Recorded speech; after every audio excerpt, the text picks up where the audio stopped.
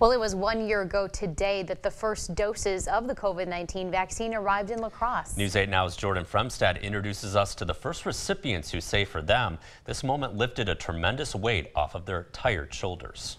1 year ago today, we stood in this very spot as healthcare workers at Mayo-Clinic-Health-System and Gundersen waited for something brand new to arrive in the community. And this single delivery inside the car of a Wisconsin state trooper, for these healthcare professionals, was a sign of hope for La Crosse. It's been a really long year. As if 2020 didn't stack enough barriers in front of people like Jenny Templis, 2021 built its own barricade. We knew that this was going to help. 3 boxes. 3 boxes. Yep. Templis vividly remembers the day the first COVID-19 vaccine doses arrived at Mayo Clinic Health System's front door.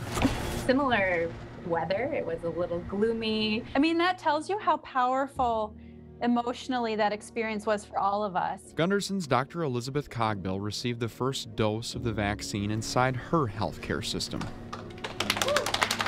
I just remember feeling so humbled and so privileged and honored to be in that position. Certified nursing assistant Katie Kotek is one of Mayo's first recipients. You never think you'll be picked first for something like that. Cogbill saw the impact the vaccines made in La Crosse's nursing homes. We saw the outbreaks almost completely stop. It felt miraculous.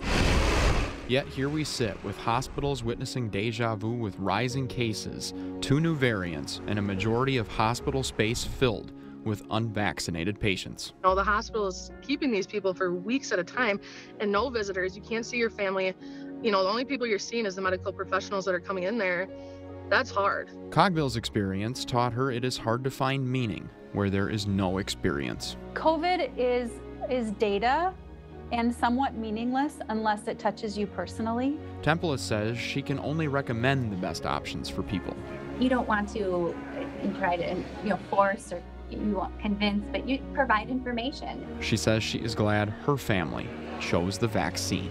I'm very grateful that the 5 of us aren't going to be spending the holiday in the hospital. Despite long hours and the pandemic's toll on these community neighbors, they continue their service, all because of the hope. I think hope sustains us. I believe that. That arrived in this box 1 year ago. The medical professionals we met today say they will continue to work as hard as they can to make sure there are always enough vaccine doses in the community so that anyone who decides to get vaccinated can do so at any time. Reporting in La Crosse, I'm Jordan Fremstad, News 8 Now. And officials at Gundersen say over the past year they have administered more than 134,000 vaccine doses.